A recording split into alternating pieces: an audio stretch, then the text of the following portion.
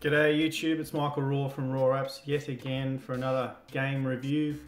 I'm going to be reviewing Kick the Buddy by Legendary, and actually they're named Chill Fleet actually on the App Store for some reason. I don't know why they've got different trade names. Anyway, currently it's sitting at number 6.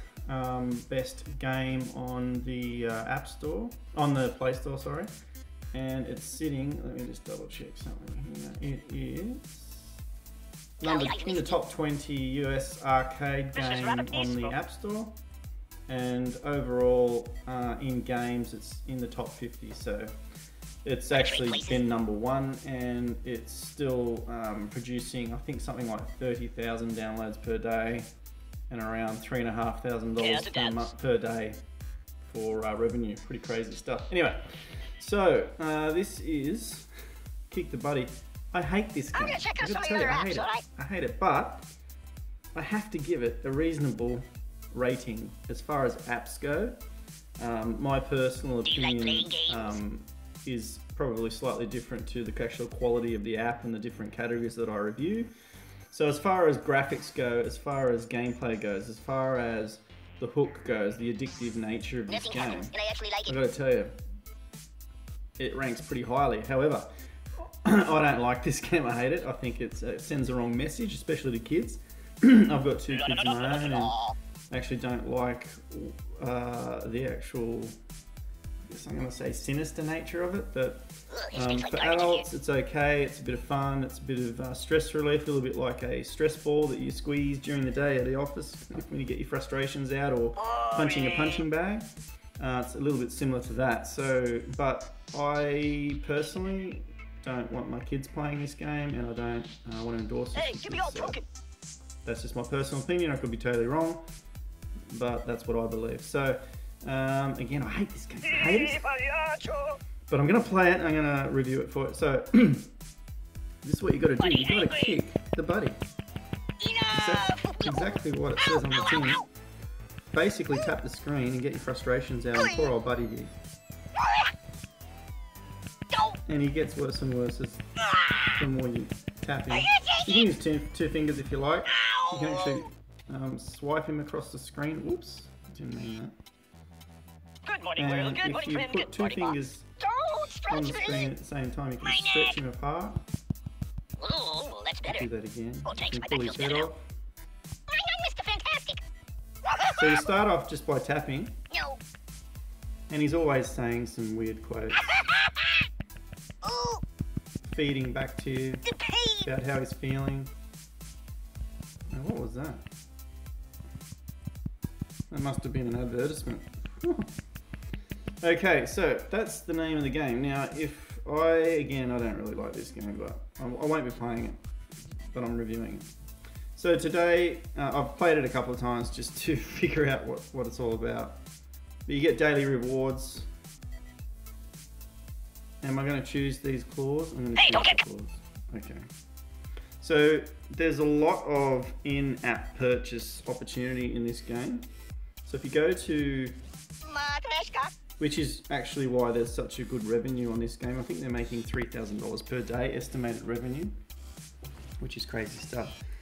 Ooh, nice fingers you got there. You can become a diamond member, so it looks like you can sign up for a year, and what do you get? 40 elements, 20 outfits, remove ads, $1,000 cash, 1,000 or in-app cash, 1,000 gold every day, 100 gold every day.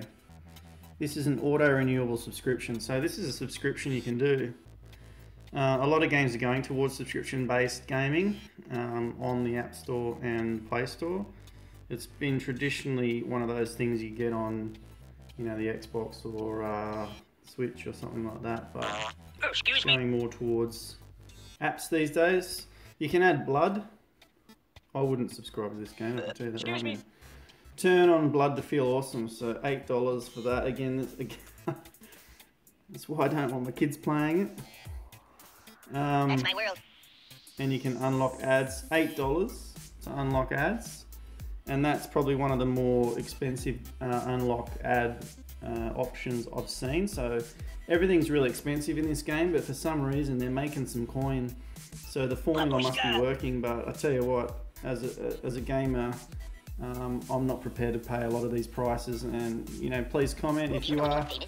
Please comment if you love the game. I hate it. I think it's a terrible game, and I won't be playing it. But I think I'll have to review it a certain number of stars, just given the quality of the actual production of the app. I think it's very clever.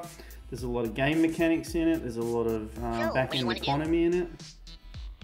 So they're actually very clever in what they've done. So there's heaps of stuff you can unlock. There's stuff, as it says, and that's gold. So 22, 29, 30, 34 gold. You can get explosive objects, cold weapons, firearms, music, foods, liquids, appliances, you name it. So keep going through. It's all unlockable. Profile, you can purchase more money or in-app currency. You can change wardrobe. So I guess that's Buddy's wardrobe, is it? Restore purchases, restore progress. Extras, so you can check your achievements, rate the game, turn off sound, etc. And decor, so you can change the background, etc. Again, for more money. So I'm not surprised this game's making money. I'm not surprised it's popular, and I'm sorry if you like this game. You know, more power to you. You know, there's no disrespect there, but I don't personally endorse this game, and I don't like it. But hey, let's get down to business. You know, if I had invented this game, I'd be very chuffed, because as an app developer, it's a hit, definite hit, very popular, and okay for adults. Again, I'd probably put some sort of limit on who can download it. Be careful, it's quite an old box. Purely just out of integrity and out of moral fibre. What do you think? I'm I silly, don't buddy. think it's something that kids really should play out. I'm not happy that way. I've sort of gone on about that a bit too much. And what's this one? So you can unlock the prize for watching ads. You know, the ads in this aren't too bad, but there are a few opportunities for ads.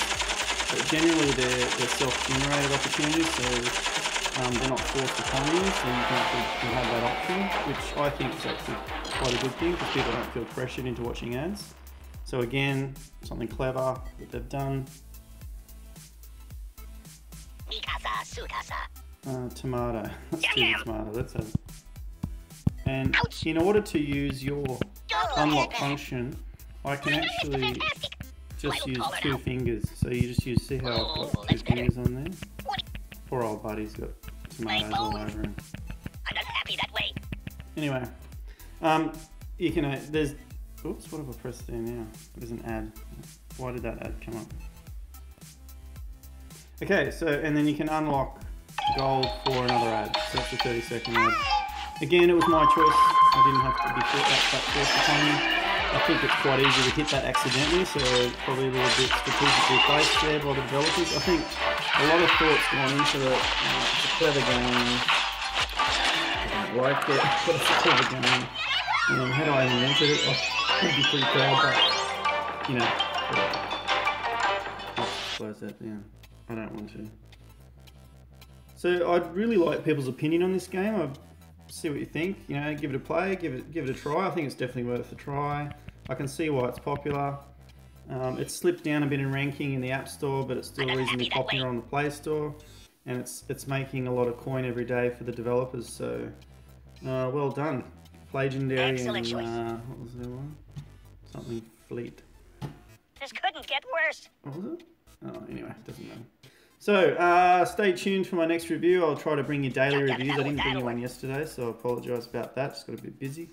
Please share with your friends and subscribe to this channel. I'll be bringing you, I hope, a unique perspective on different games and a little bit of background in how they're developed and you know, the addictive nature of them. Okay, stay tuned. I'll get. See you, buddy. That's better. My bones. See you later. Bye.